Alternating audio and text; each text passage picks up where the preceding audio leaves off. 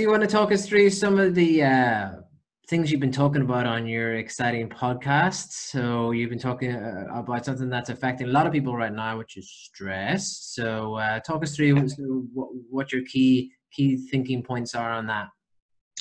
Yeah, thank you, Connor. So yeah, as you're saying, during this time I have been writing and producing a podcast. It's called The Health Locker. It's on Spotify at the moment.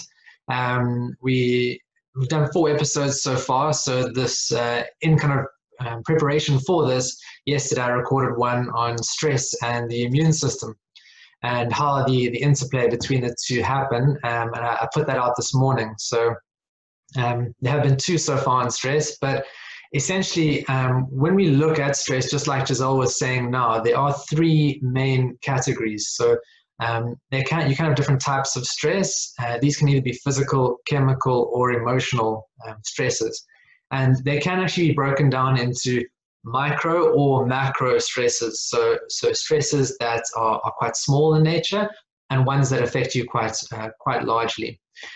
So if we're looking at something like a physical stress that's affecting a lot of people nowadays, that can be bad posture. So sitting for too long at a home desk or a home office, rather than your ergonomically set up desk at work that has your laptop or your screen at the right height, the desk the right height, and all that kind of stuff. So having the incorrect desk set up at the moment is something that a lot of people are going through, and it's causing neck issues, lower back issues, all these kinds of problems. When we look at chemical stresses, Giselle touched on this as well. So what we put into the body and what we come into contact with. So snacking, unhealthy snacking is a major chemical stress at the moment for people. Just like Giselle was saying, your environment really dictates that. So if you're out and your weekly shop or whatever it is that you're going to, you're grabbing the crisps and the chocolates and all that kind of stuff in a complete panic while you're in that shopping center. Try and leave that stuff away, as Giselle was saying, and look for some more healthier snacks, because that can really impact you as well. And then emotional stresses. So with everything that's going on, you can have things can really affect you quite drastically. So that can be finances, being cooped up with the family can be an amazing thing, but it can also be quite a tough thing at times.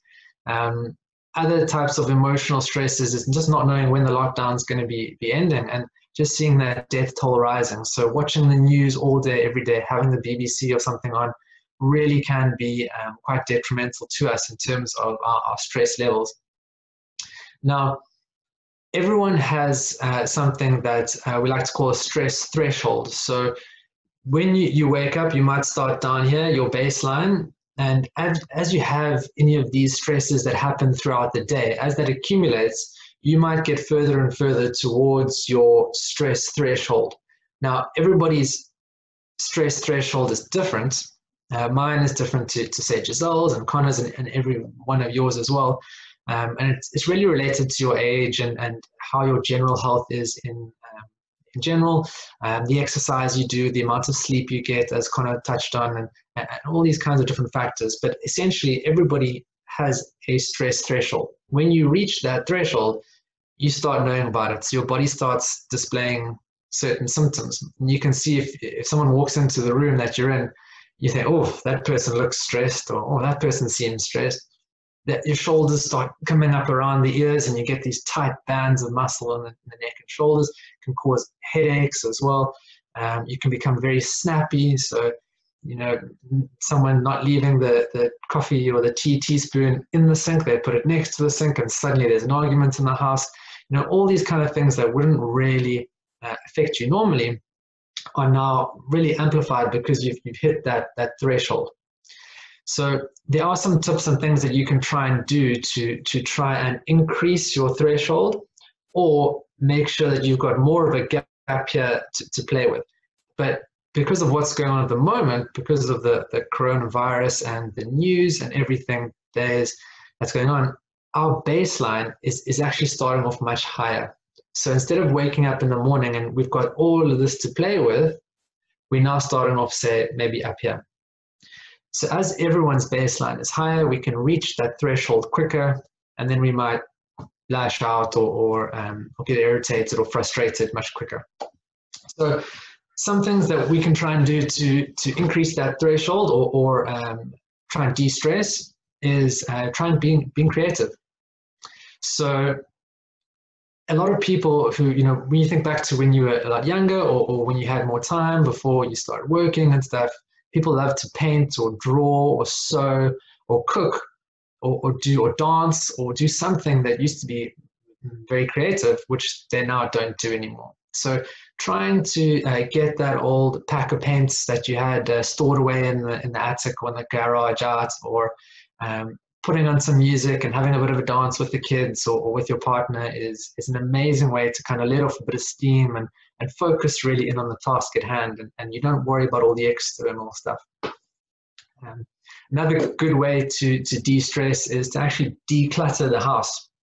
So if you look at your living room or the bedroom, the kitchen, the garage, and you open the doors or you look to the corner and there's just piles and piles of stuff that's accumulated over time, now is a really good time to spend a little bit of time just cleaning the room out, going through everything and making two piles.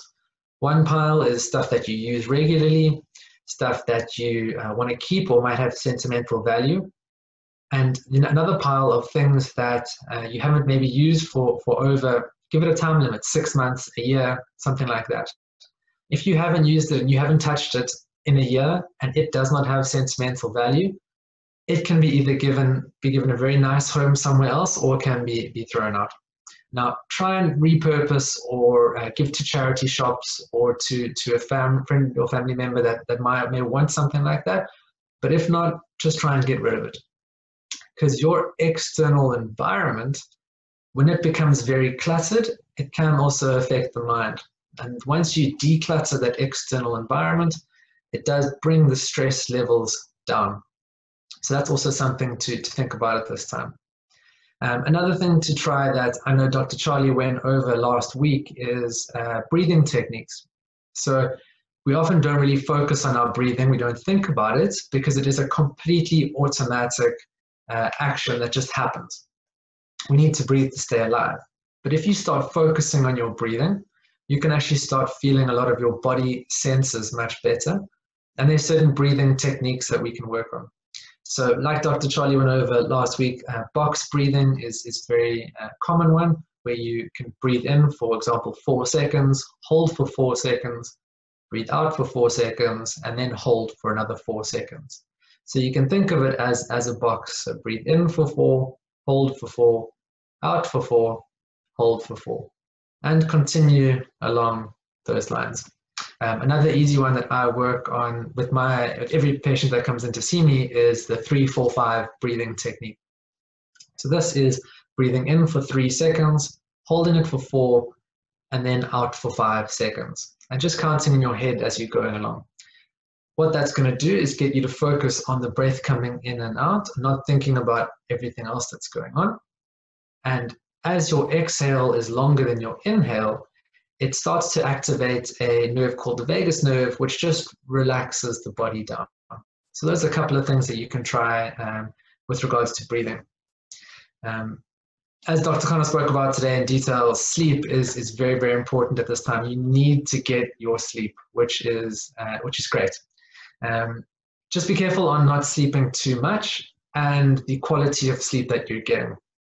So things that affect that are, as Dr. Connor was saying, caffeine really affects the sleep. Alcohol as well affects your sleep, your REM sleep towards the end of the night.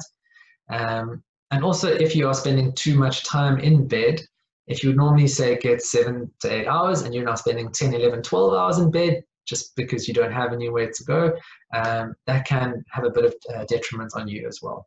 So make sure that you're going to sleep and waking up at about the same time each day. Reading is incredible at getting you to switch off and to focus on something different. It can help with the mind as well.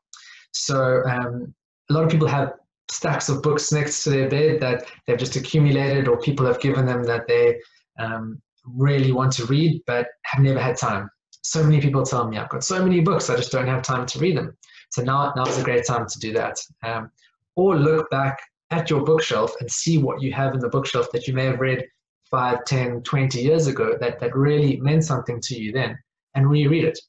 I have a book here, The Alchemist.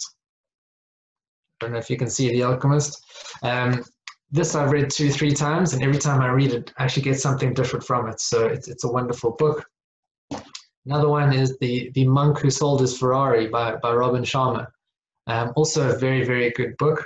And the one I'm reading at the moment is called The Power of Now, which is wonderful. And I've had this since Christmas. My dad gave it to me for Christmas. So really, really good to get into that now.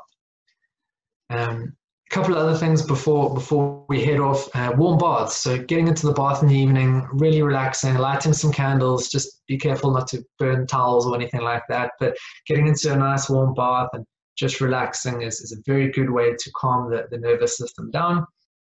And then some exercise. So trying to do, as Dr. Connor said, which helps with the sleep, is the exercise, but also with your body's stress response and your nervous system.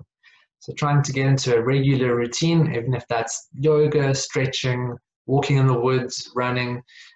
There's loads of different activities that you can do.